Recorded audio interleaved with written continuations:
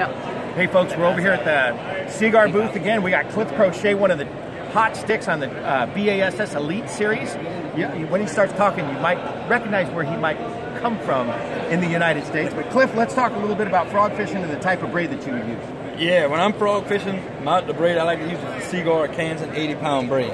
I like it, it's real round, but the thing I like about it is the size, and that it is big. It makes it better when you're casting, skipping.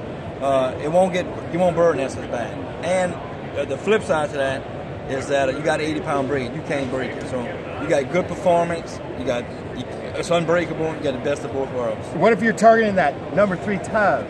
That number 3 tub, perfect. Perfect size, number 3 tub. That's where they at. If you don't know what a number 3 tub is, you're missing out.